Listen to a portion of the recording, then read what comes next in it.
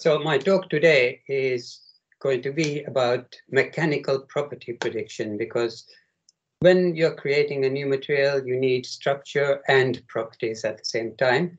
And there really aren't any fundamental methods of calculating most of the properties that engineers are interested in. And if you look at this website, all the software and data that I will talk about, you can download freely from that website.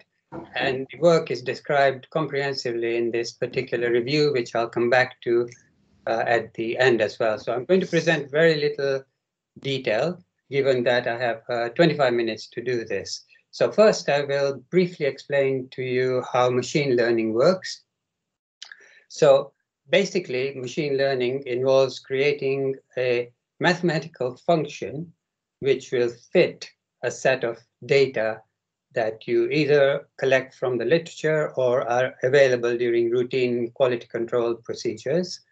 And it's a mathematical function that is sufficiently complex that you can deal with any level of complexity in your data. So this is a particularly simple movie that I'm showing you, which only has 4 hyperbolic tangent functions.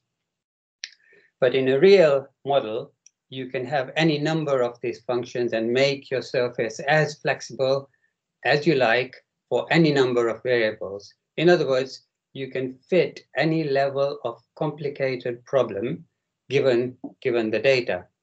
And many people consider this to be a black box approach, but in fact, it is completely transparent. However complicated my machine learning model is, it is expressed by a single equation here, where this is your output, and you have your inputs here and various constants, just as in regression analysis. And all of these coefficients, etc., are completely transparent. So you can look inside the model and decide, which variables are having a bigger effect than others, and how do those coefficients change when you change one or more variable. So you can have thousands of variables as long as you have the data, and an infinitely complicated mathematical function, which is described by a single very long equation. Okay, but it's completely transparent. There's nothing black box about this method. The most important thing to worry about is that if you have a very flexible mathematical function, then you can make it pass through every single point and get a perfect fit. And we know, just from the previous discussion, that data will not be perfectly accurate. So you do not actually create one mathematical function, but you create hundreds of mathematical functions, all of which will represent your experimental data fairly well, okay, within your expected noise, but which will behave differently in extrapolation. So here you have an illustration that look all 3 functions here reasonably fit the experimental data, but they behave differently in domains where we do not have knowledge. All right, and remember, we are dealing with a multidimensional space, but this is just an illustration of y against x. So you find functions which reasonably fit the experimental data within your expected sort of level of noise that you get from your experience in the problem, and they will extrapolate differently.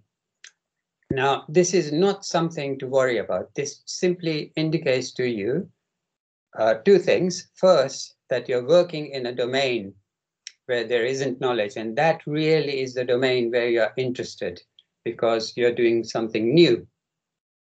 If you're working in this region, you don't actually need to do any experiments. And the deviation of the functions beyond your data indicates the level of what we call the modeling uncertainty. That means your actual result could lie anywhere within that region.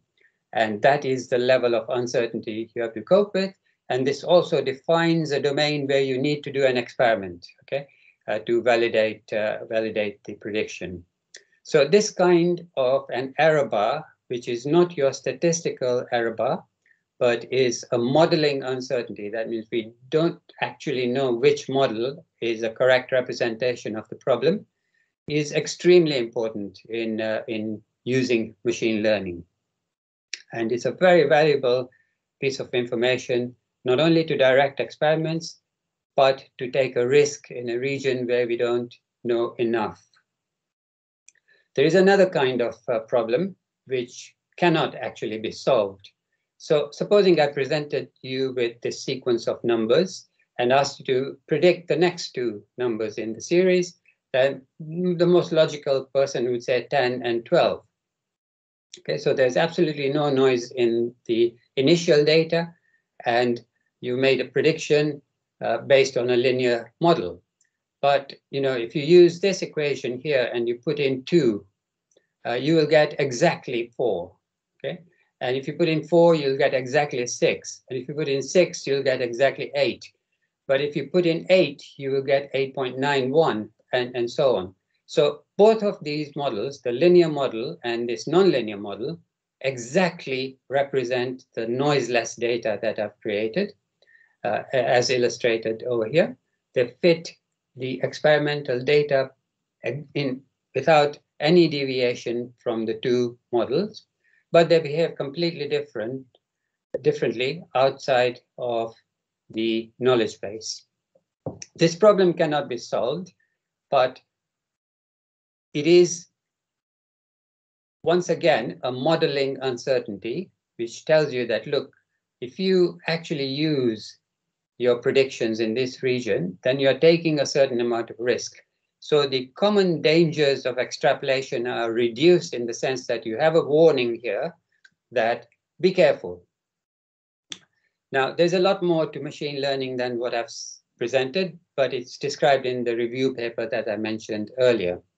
So I'm going to go into examples to show you whether or not this technique is useful in predicting mechanical properties which cannot be predicted in any other way.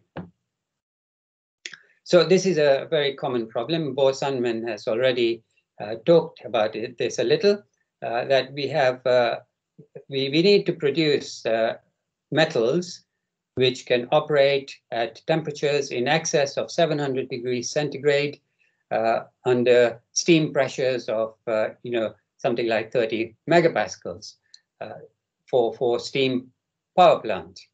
And the reason, of course, is that we get a greater thermodynamic efficiency. But there are no steels, actually. After many, many decades of research all over the world, there are no steels which can survive, no ferritic steels which can survive this sort of a condition over a period of 40 years and stress levels of the order of 100 megapascals. And ferritic steels are important because the thermal expansion coefficient is just right to avoid problems of thermal fatigue and creep fatigue. Austenitic steels can cope, but they fail very quickly because their thermal expansion coefficient is very large compared with ferrite. Now, nickel happens to have almost the same thermal expansion coefficient as ferrite. And we use nickel alloys at much higher temperatures and much higher stresses in aircraft engines. But those alloys are incredibly expensive if you want to make something very large. The cost of one of these nickel-based turbine blades, just the material cost, is the same as its weight in silver. So there's no possibility of making large objects out of the sort of alloys that we use in aircraft engines. However, we don't want to go to temperatures of 1400 degrees centigrade, which is typical in an aircraft engine. We want to achieve something like 700 degrees centigrade. So we decided that we would re-engineer nickel-based alloys to remove all the expensive elements and design it for operation at 700 degrees centigrade.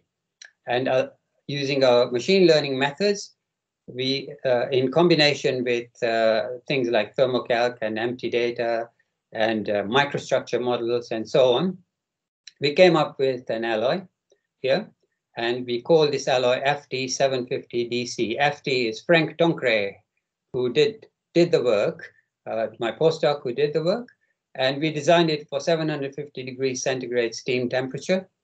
And DC stands for dirt cheap. Okay, so dirt cheap because this is so much cheaper than the sort of nickel-based alloys that we use in aircraft engines, and even includes iron so that we can use scrap material. Iron is not good, actually, to have in the alloy, but nevertheless, if you want to use scrap materials, then you need to include it. And we only need about 20% of gamma prime, so we designed it for that purpose. Now, of course, the property that we are looking for is strength and creep resistance at high temperatures. And what I want to show you in this graph is that the project was only a 3-year project. And this represents the modeling uncertainty. Okay, so we collected a huge amount of data on all kinds of nickel-based alloys and created a machine learning model. And these are the modeling uncertainties. These are the experimental points when we manufactured the alloy and actually made it. Okay, so you can see that in spite of the large modeling uncertainty, the strength is being predicted well. And of course, creep tests take a very long time. This again is our modeling uncertainty, and these are the actual experimental data. So even when your modeling uncertainty is right, if you have chosen your input parameters carefully, and I'll illustrate that later, then you will make sensible predictions in domains where there is no knowledge. And that is the domain where researchers want to work in. Now, here's another example where we were asked to design a welding alloy for high temperature applications. And I emphasize once again that you cannot do a design like this using one model or another, but you have to have a whole cluster of methods. And you'll hear about many of these methods as we go along this wonderful meeting today. But mechanical properties, the only way is to use machine learning. There are absolutely no models which will allow you to predict the creep rate, the fatigue properties, even the simple stress strain diagram for the sort of complex materials that we deal with. Now, Nippon Steel, while we were doing our own work, Nippon Steel created some new alloys and did tests, very expensive tests over a long period of time. And we took those data to assess the models that we were creating. And once again, look at the modeling uncertainties. We managed to predict their data extremely well, in spite of the very large modeling uncertainties, because you can make your machine learning model as physical as possible by choosing inputs that have real meaning. So having tested our model on completely new data, we made our own welding alloys for our own application. And with the first set of materials created, we managed to achieve all of the targets that were set by the engineers. However, I want to now illustrate a failure, not success. So the material was designed to serve at around 560 degrees centigrade. So for that application, we meet all the targets. But we decided to do experiments at even higher temperatures. And you can see that here something is going very wrong. It's well outside of our modeling uncertainty or our statistical errors. So the experiments are in huge disagreement with our prediction. So this gives you a motivation to investigate. So these are just optical micrographs of the weld metal. And this is the sort of structure that we expect without going into details. And everything is fine until we get to the place where we have a lot of disagreement between the machine learning model and the experimental data. And you can see that there is something strange going on here, is that the material is recrystallizing at 700 degrees centigrade. Now, once you've identified that problem, it's very easy to solve it by adding a small concentration of vanadium, which spins the boundaries. And then you end up with a successful commercial material. So even when your predictions are going wrong because some of the physics is missing from your machine learning model, you can gain from that by doing targeted experiments. Now, I want to finish off by showing you how well machine learning actually generalizes. So we needed to create models for fatigue, and fatigue, 99% of engineering failures come from fatigue.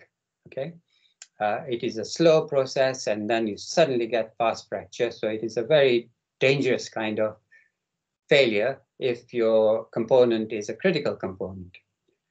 Of course, there are huge quantities of data available in the literature, and there's an enormous effort involved in actually collecting those data and then looking at the physics of the problem and selecting which variables you're going to use. So we were interested in steels, and we collected data on elongation strength, loading mode like shear or tension, and two different kinds of in-plane and out-of-plane shear.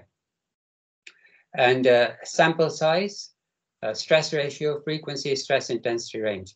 Now these I'm not going to discuss in detail, but think of these as partial correlation coefficients. In other words, how much does this variable influence the final fatigue properties? Okay, it's more complicated than I've just explained, but think of it as a partial correlation coefficient. So we created the models, and then we began to test them against completely unseen data. And you can see that we predict the crack growth rate well in steels that were not included in the database used for training. But now I want to show you something quite extraordinary. So if I go back one slide, there's nothing in the input variables that tells you that we are working on steels. Okay, absolutely nothing. This could apply to any material when you do a fatigue test. So if I now apply the model which is created on data only on steels to other materials, it should work. And look, this is really quite extraordinary that the model predicts well for nickel alloys. Okay? No nickel alloys included in the database. And it works for titanium and aluminum alloys. None of those included in the database. So that is what I meant by choosing the inputs of your machine learning model as carefully as you can to make it as physical as possible. So even the threshold fatigue, this is called the threshold, where you have a very, very small crack growth rate, is predicted really quite well. So I'll finish off now and emphasize once again that no single model is suitable for solving all the problems. You need a whole bank of mathematical methods, and none of these mathematical models will give you a precise prediction, but it will help you to reduce the number of experiments that you have to do in order to get to your goal. And these modeling techniques are all described in this small book that we created, Introduction to Materials Modeling, not just machine learning, but all the different techniques we are going to discuss today. And this is the review that I would recommend if you want to learn a bit more about machine learning. So I'll be happy to answer questions, assuming I've left enough time for discussion. Okay, so please feel free for questions. Questions.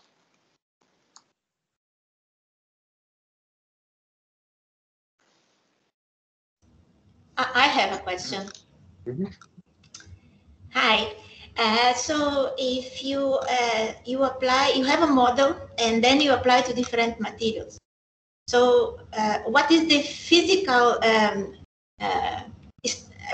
in the end when we squeeze all what is the rest of the physics that can be so versatile? Yeah. So essentially, the input variables that we used have no information about the actual material. They're all engineering inputs. For example, the sample size, shape, the frequency of loading, and so on. And those are the basic parameters that are used in all fatigue tests for crack growth rate. So in principle, the model you create should apply to any material which uses. But then you kill our work. You don't need the chemistry. As I explained to you, this is just one aspect of a materials design problem. Okay. Okay. Thank you. Okay. Thank you. Thank you. Thank you. More questions? Okay. If Ludovic doesn't see my raised hand, then I just jump in.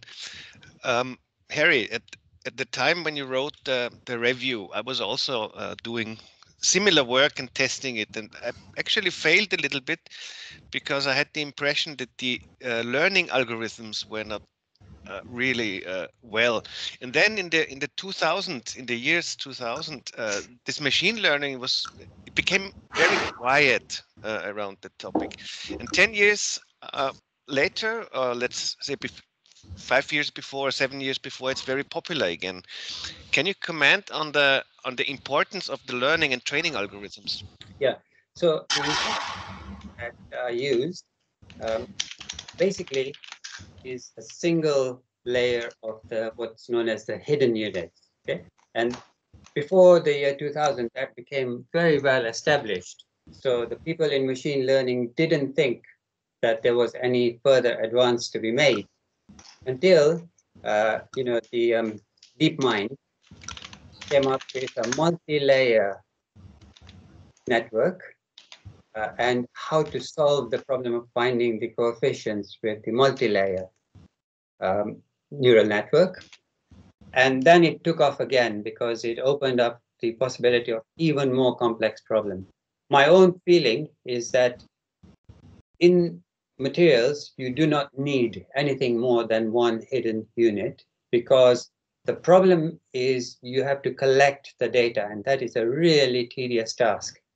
Whereas the sort of work that DeepMind and so on are doing, they have access to vast databases, for example, from the health service and so on.